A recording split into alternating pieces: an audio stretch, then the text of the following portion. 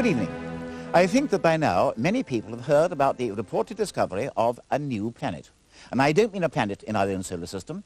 This is a planet of a neutron star, something like 30,000 light years away. And this is a real surprise because a neutron star is the last kind of place where you would expect to find a planet. Two of the planets in our own solar system, the two brightest, are in the morning sky now. There is Jupiter in Leo the Lion, and lower down, and even brighter, there is Venus. And these two are quite dissimilar. Jupiter is a huge body, more than 1,000 times the volume of the Earth, and with a telescope you will see a yellowish, flattened disk crossed by cloud belts. And that was a sketch I made a few mornings ago with my 15-inch telescope. Venus is about the same size as the Earth. At the moment, rather more than half its lighted side is turned towards us, but we can't see the actual surface because it's always hidden by a dense layer of cloud. Although now, thanks to the Magellan probe, we do know what Venus is like. But in our own solar system, there are altogether 9 planets going around the Sun at different distances and at different speeds. And of those, all, with the exception of Pluto, have now been explored by spacecraft. But what about planets of other stars? And here we are on very much less certain ground. Let me show you a rather interesting picture. This is a star field. In fact, it's superimposed 3 views taken over a period of several years. And since the stars appear to remain in virtually the same positions, they are superimposed. But there's one that is not. Look near the middle, and you will see 3 dots. And they are the images of a nearby red dwarf called Barnard's star, which is only 6 light years away, and does have a definite proper or individual motion against the background of more distant stars. Now, it's been suggested that as Barnard's star goes along, it is wobbling very slightly, as though it's being pulled by some unseen companion, which may well be a planet. That's a suggestion. It may well be true. On the other hand, there are doubts about the instrumentation, and we can't be sure. And certainly, we can't see planets of other stars. They are too faint and too small. But there is one other way. Cool material gives out infrared radiation. And way back in 1983, the infrared astronomical satellite, IRIS, reported cool material around certain bright stars, one of which was the brilliant blue Vega, and another was Beta Pictoris in the southern hemisphere. And there's an actual picture of the material around Beta Pictoris. There, bear in mind that is a false color picture. So can there be planets going around these stars? Well, there could be. But again, we can't be sure, and we cannot see any planets of other stars. So how can we tell that they're there? And this reported new planet has not been seen at all. This has been detected by radio observations made with the Lovell telescope at Jodrell Bank. The leader of the team is Professor Andrew Lyne. We're delighted to welcome him back to the Sky at Night again. Welcome, Andrew. First of all, we've been talking about neutron stars, but not everyone will know what they are. So what exactly is a neutron star?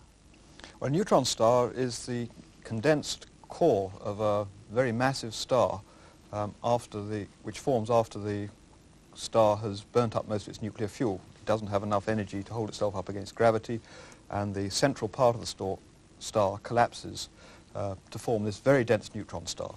Now, it does this in a very violent explosion, and most of the mass of the star is blasted away into space.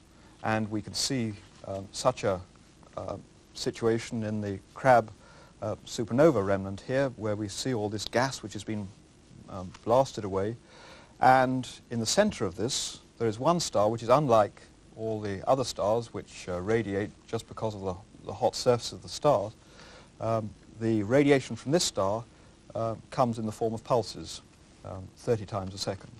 And that's why these neutron stars are so often called pulsars. Yes, that's right. They are very rapidly rotating bodies. When the core of the star collapses, so it does a pirouette in the same way the ballerina does when she brings in her limbs and spins herself up. So the star, which might have been rotating perhaps once every few hours or once a day, ends up rotating many times a second. And they also have associated with them very intense magnetic fields, so that you essentially have a very rapidly rotating bar magnet. And charged particles come out of these magnetic poles and form a beam of radio emission. Now, as this beam of radio emission rotates, so every time it crosses the line of sight to the Earth, we receive a pulse of emission from it, and hence a pulsar. What's the real importance of studying pulsars? Well, there are a number of reasons why we study them. Their fundamental property is that they make very good clocks. They're a big flywheel spinning around, and they've got these ticks. Now, most pulsars are slowing down rather gradually as they lose energy, but we can predict exactly when pulses are going to come, with a period and the rate at which the period is slowing down. We can predict a series of arrival times.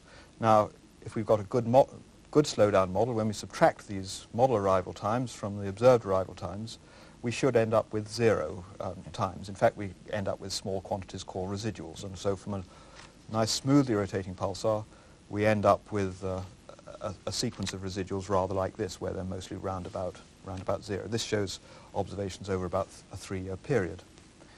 Now, we can use this clock-like behavior to study the insides of neutron stars.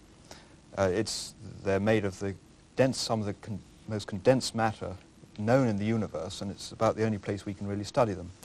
Now, they're very much like an egg, in that they've got a solid crust and a fluid interior. And if I can just demonstrate what happens with an egg when you spin it, you can learn a lot about what goes on inside. A raw egg, I take it? This is a raw egg, yes. A cooked egg wouldn't behave in the same way. Now, if I spin this egg up and stop it briefly, and then let go, you'll see something strange happening. I can get it going fast enough. I stop it and take my hand off, and you'll notice that it spins up again. And that's because the fluid inside the egg, when I stop it, the fluid inside the egg keeps rotating. I take my hand off, and the rotation of the fluid is then transferred to the egg, and it spins up again. Well, we see some of these neutron stars, or pulsars, change their rotation rate rather suddenly occasionally, particularly young ones, when they have sort of star quakes, and their rotation rate changes abruptly. And by studying what happens immediately after those, we can see evidence for the fluid inside. So we can study the material inside the stars. But we can also study things when study other situations, for instance, when they're in orbit around other stars, or other neutron stars sometimes. And such studies have led to a very accurate confirmation of Einstein's theory of relativity, and have also given us the first observational evidence for the existence of gravitational waves. Of course, at Jodrell Bank, you've been carrying out a systematic survey for new pulsars, haven't you? Yes, in order to get pulsars in which we can do these sorts of studies, we need to first find them. And about 6 years ago, 1985, we carried out a survey in which we discovered 40 new pulsars, one of which was, 39 of them behaved fine, but one of them was rather strange. This was rotating about 3 times a second. And this, of course, brings us on to the new planet. And at this stage, I'm delighted to introduce the other members of your team, Dr. Matthew Bales and Satnam Shima. Matthew, what drew your attention to this particular pulsar, and why is it known as 1829-10? Well, astronomers have a coordinate system that they've applied to the sky, and it's a bit like longitude and latitude. And the name 1829-10 just refers to the pulsar's position on the sky. Now you can see the position of the pulsar on your screen there. It's in the constellation Scutum. Now I should point out that you won't be able to see this pulsar with your naked eye or an optical telescope. You can only see it with a radio telescope.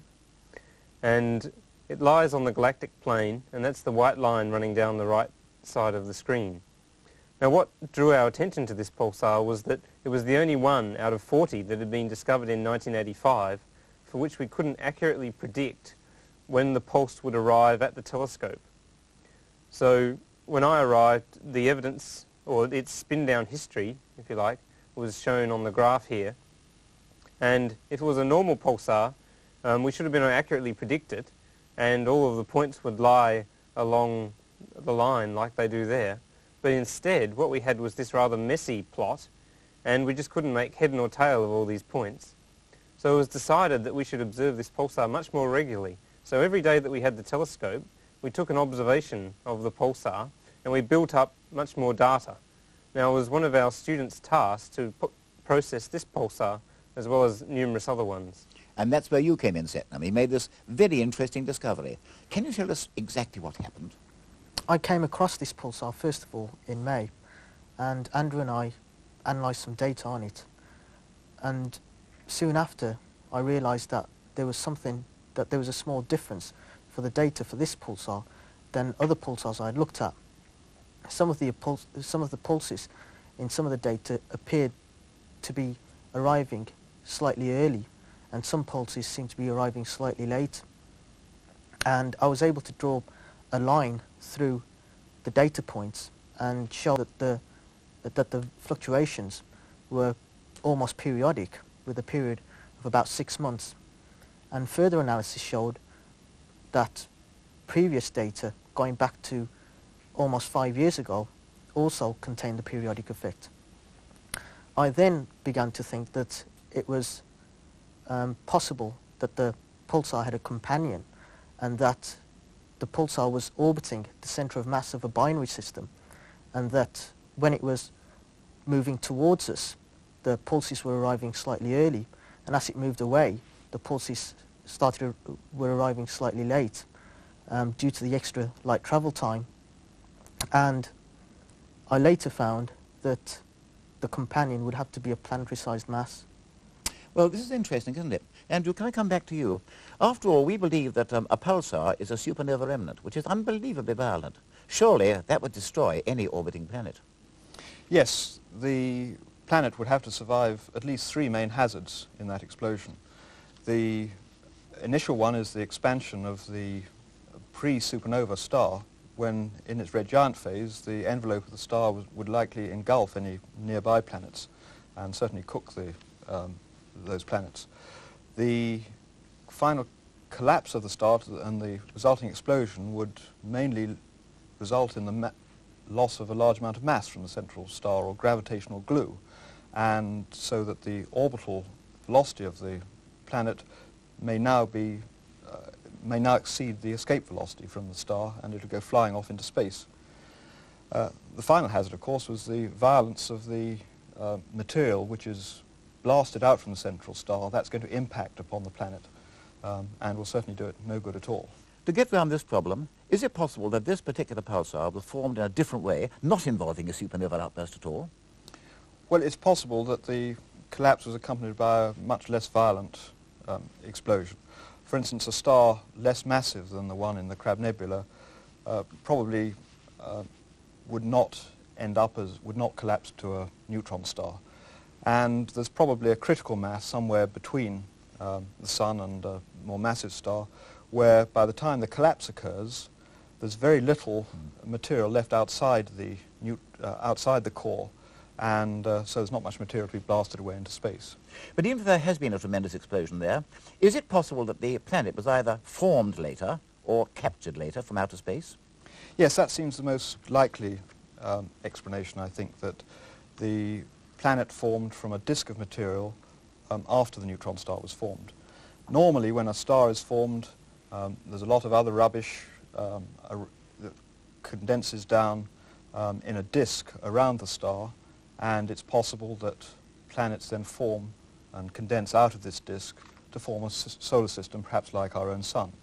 And the same sort of a process may well have occurred around a neutron star. But it's the source of this material which is a debate.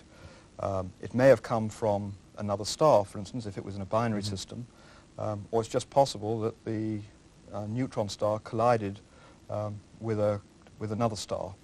This would form a thick disk from which planets might form. Well, another thought strikes me. What we're saying really is that there's something there with a mass about 10 times that of the Earth. But can you actually say it is a planet in the accepted sense of the term? Well, we do seem to think there is a condensed body of some sort rotating around the neutron star, but it is possible that there are other explanations for the periodicity that we've seen in the arrival times. Well, the period is 6 months. The Earth's period is twice 6 months. Is it possible that what you're getting is a reflection of the Earth's own motion around the Sun? Yes, it has been suggested that the delays that we've seen in the arrival times might be due to a cloud of gas, of plasma or something or other, fairly close to the solar system, but of the same sort of size as the solar system, which causes the signal to be delayed as the radiation passes through it. As the radiation passes around the edges of this cloud of gas, so the delay will be much smaller, and the pulses will arrive earlier. In this way we'd expect to get a 6-month variation.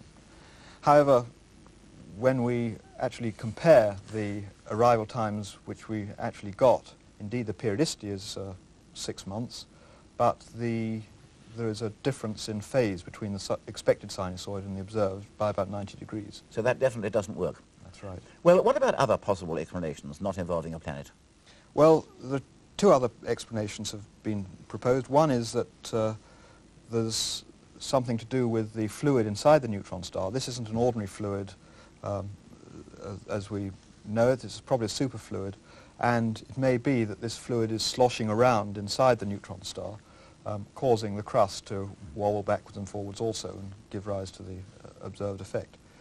The other possibility is that the star is precessing, that the spin axis is wobbling a little bit like this every 6 months, and this would give rise to the observed effect that we see of 6 month advance and retard of the arrival times.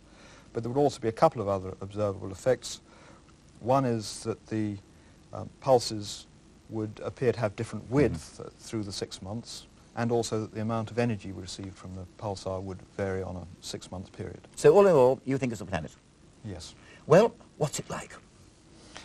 Well, it's, we don't know whether it's gaseous or solid. We can't tell that. But it will be receiving rather similar amount of radiation to that we observe from the sun. Roughly speaking, about a kilowatt per square meter or so is landing on this planet from the central star. This radiation isn't in the normal form of heat and light, but it's mostly gamma rays and very energetic particles, and probably would not be very conducive to life. No, I would certainly imagine not. Matthew, are you hunting for more of these things? Yes, at the moment we've got surveys underway in both the northern and southern hemispheres looking for more pulsars, and hopefully some of them will be as exotic as the one that had the planet. I wonder. Setnam, you found it. What do you think you found? Well, I have little doubt that our observations showing the periodic effect in the timing of PSR 1829-10 are correct. The simplest explanation still is that there is a planet in orbit around the pulsar. The more important question on my mind is how a planet actually got to being there. I wonder what it is. Certainly, I think we all agree that whatever it turns out to be, it's certainly the most puzzling discovery made for many years. Andrew, thank you very much, and thank you, Matthew. Thank you, Setnam. Next month, we're going on a different kind of journey. We're going to the top of Mauna Kea, 14,000 feet up, to have a look at the Keck telescope, now the most powerful in the world. So I hope you'll join me then. And meanwhile, if you want the latest astronomical information, you can always contact the Sky at Night information line on 0898 666 000, or you can dial in for CFAX, page 616. And so, until next month, good night.